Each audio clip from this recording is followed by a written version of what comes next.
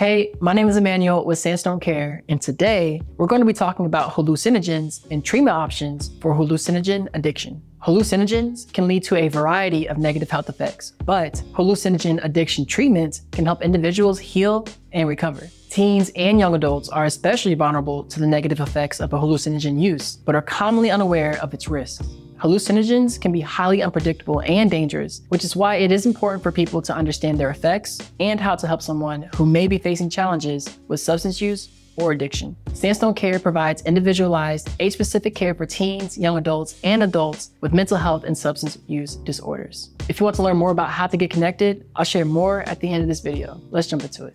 The NIH defines hallucinogens as a group of drugs that alter a person's awareness of their surroundings, thoughts, and feelings. Hallucinogens can fall under two categories: classic hallucinogens and dissociative drugs. Both types of hallucinogens can cause a person to experience hallucinations, which are sensations or images that seem real but are not. When a person uses a hallucinogen, they can feel a loss of control and feel disconnected from their body or environment. Some hallucinogens can come from plants, while others are man-made. And many hallucinogens are Schedule 1 under the Controlled Substances Act, meaning they do have a high potential for abuse and are not currently accepted for medical use for treatment in the US. It's important for individuals, especially young people, to have an understanding of hallucinogens and their effects. How do people use hallucinogens? Some hallucinogens, like ayahuasca, for example, have a history of use for religious purposes and in rituals. Because of this, there are places in the world where it is legal, but only for those specific purposes. More recently, however, teens and young adults have been using hallucinogens for recreational purposes, experiential purposes, or as a way to self-medicate and cope. With that being said, hallucinogens may be used in a variety of different ways. Some come in the form of tablets or pills, while others are liquids. A person may consume them raw, brew them in tea, snort, inject, vaporize, smoke, or even absorb the hallucinogens within the lining of their mouth. Hallucinogens can also vary in their appearance. For example, MDMA and ecstasy can come in saturated paper or blotter paper and is commonly imprinted with colorful designs that make them attractive to young people. Now, what drugs fall under the category of hallucinogens? Common classic hallucinogens can include the following: LSD, which is a highly powerful mind-altering chemical; peyote or mescaline, which is a small spineless cactus; psilocybin, which comes from certain types of mushrooms and DMT. Now, DMT is a powerful chemical found naturally in some Amazonian plants. Ayahuasca is a tea that comes from these same plants and is commonly used for its psychedelic properties. Next is common dissociative drugs, which can include the following: PCP, which commonly comes in liquid or powder form; ketamine, which is also known as the date rape drug DXM, which is an ingredient found in some over-the-counter cough and cold medicines; and salvia, which is a plant that is usually ingested by chewing fresh leaves or by drinking their juices.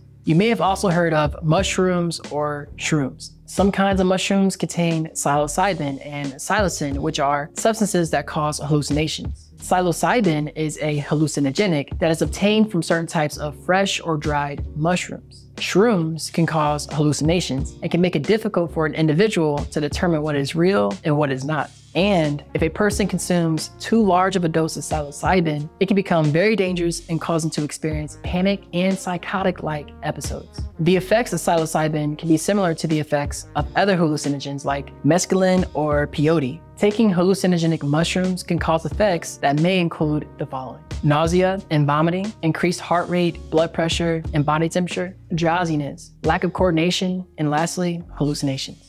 Many people are unaware of the effects and risks of using hallucinogenic drugs. These risks can include overdose, poisoning, engaging in harmful activities, tolerance, and addiction. Additionally, some of the short-term side effects of hallucinogen addiction can include an increased heart rate, lack of coordination, panic, paranoia, and psychosis. And at the same time, some of the long-term effects can involve speech problems, memory problems, anxiety, and depression. And lastly, a person is also at the risk of developing hallucinogen persisting perception disorder, which involves recurrences of drug experiences like flashbacks of hallucinations and visual disturbances that can last for days, months, or even years after using hallucinogens. Understanding the risks of using hallucinogenic drugs can help young people prevent hallucinogen abuse and addiction. If you or a loved one are facing challenges with hallucinogen use, it's important to seek help. Hopefully this video helped you learn a lot more about what hallucinogens are. If you are currently struggling and are looking for treatment options, you can contact a live Sandstone Care member at